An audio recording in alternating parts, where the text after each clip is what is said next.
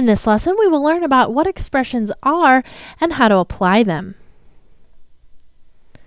Okay, so you may not have heard of expressions before, and if you have heard of them, you may think that they sound like scary math or coding, but expressions do not have to be this way. And I'm going to teach you how to write a very easy expression that you're going to want to use all the time in your motion graphics projects once you get the hang of it. Now, an expression is simply a little piece of code or math that adds some kind of a dynamic movement to a layer that you apply it to. And the reason that I'm telling you about expressions right now is because I want to create a little bit more of a dynamic feel for our circles here. They just look a little bit static, and I want them to feel more like they're floating than just sitting there. And rather than going in and trying to hand animate each little movement and trying to mimic the actual look and weight and physics that would come into play for an animation like this, I'm going to teach you a really easy expression that takes care of all of that for me. And it's called the wiggle expression. So I'm going to scoot back kind of to this beginning part here. And I really want all of my shapes to be able to have this expression. So I'm going to go ahead and go inside of that 3 shapes pre-comp that we created. And I'm going to add this to the first layer that you see here, just the shape layer 2. So we're going to add the wiggle expression to the position property. So because we have animated its position already, there's going to be a few keyframes here. Now, the wiggle expression is only going to move us away from the actual keyframes that we've already set by a little bit. We are able to tell it how much we want it to move away from those, but it still is going to hit all of those positions. So to go ahead and start typing in this expression, just with my shape layer 2 selected, I'm going to Alt-click the stopwatch, and that's going to bring me in to the expression dialog. So go ahead and hold Alt and click that, and you see that the refresh disables so that we are not really able to preview while we're in the expression mode, while we're typing that in. So automatically it just types in that transform.position, and that's not what I want, so I'm just going to go ahead and hit the backspace key, and then we're going to type in our wiggle expression. And all it is you're going to type in wiggle, just the word wiggle, all lowercase, W-I-G-G-L-E, and then we're going to add a few values. So I'm just going to go ahead and add some generic values for now. So I'm going to do open parentheses, and then we'll give it a value of 5, and then we'll add a comma to separate it from its next value, and then the value 15, and close parentheses. And then once you're finished writing your expression, you can just click anywhere, and that'll close you out of the expression mode, and that's going to bring you in to being able to see the refresh again. So now I'm going to go ahead and solo this shape layer 2, just so that you can see how its position is moving. And you can also see that it still is hitting those keyframes that we've set for it.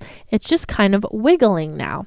So let's talk a little bit about what these values mean that we've typed into our wiggle expression.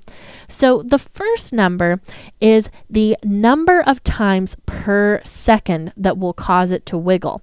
So because I've put a 5 here, this says 5 times every 1 second.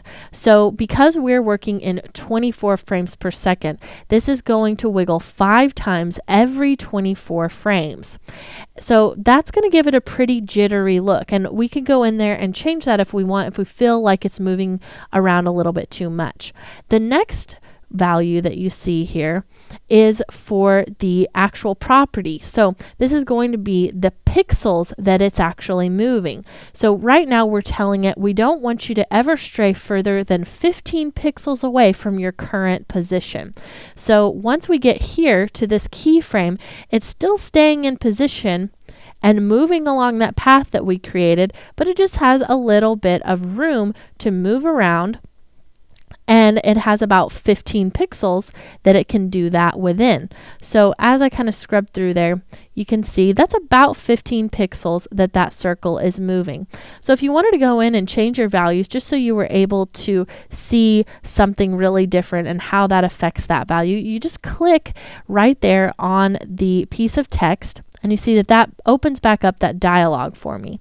So I'm going to change this to, let's say, 100, just so you can see what that would look like. Now it can move 100 pixels. So that's going to look a lot crazier than what we had earlier. So this may be a little bit too much. I think what I'm going to do now is come back in and change this to maybe like a 12. So it's only going to move 12 pixels. And instead of it moving 5 times per second, I'm just going to have it move 4 times per second. So I'm just turning it down ever so slightly, and you can see that that's just a little bit smaller of a wiggle than what we had before. And if you want to see what this looks like in real time, you can just kind of create a little bit of a work area there and do a RAM preview. So I just created that and hit the 0 key.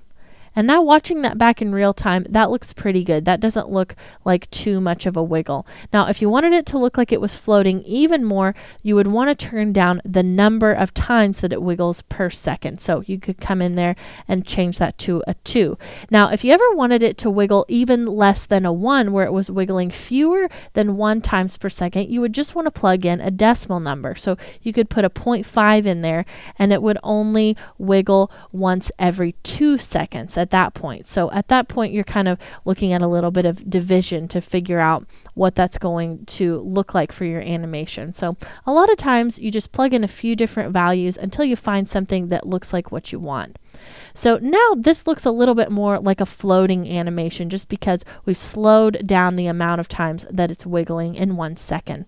So now what I want to do is go ahead and apply this to my other 2 layers. So I already have the expression written out here that I'm happy with. So instead of having to type it over and over, I'm going to come in there and select that, and we'll do a copy paste. So go ahead and highlight that and hit Control C. And then we'll do the same thing for these other 2 layers just by pasting it there. So go ahead and open up the position properties for your other 2 layers.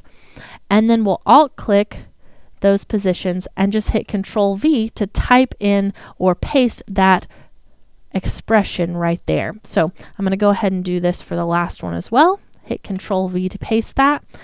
And now I'm going to uncheck that solo switch so you can see what this looks like, and we'll do a RAM preview just to watch this through. Okay, so I'm just going to cut this RAM preview a little bit short here. So we're just kind of stopping that there so you can still see what this is doing. And now it just kind of has a little bit of a more dynamic feel to it. It's just kind of floating around in space there and looks a lot more interesting than just that static look that we had earlier. And our blending mode also looks a lot more interesting too, because you can see how that mode is affected as those layers kind of bounce around there.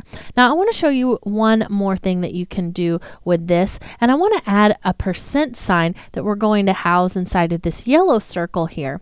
So I'm going to just grab my type tool really quickly and just type a % sign.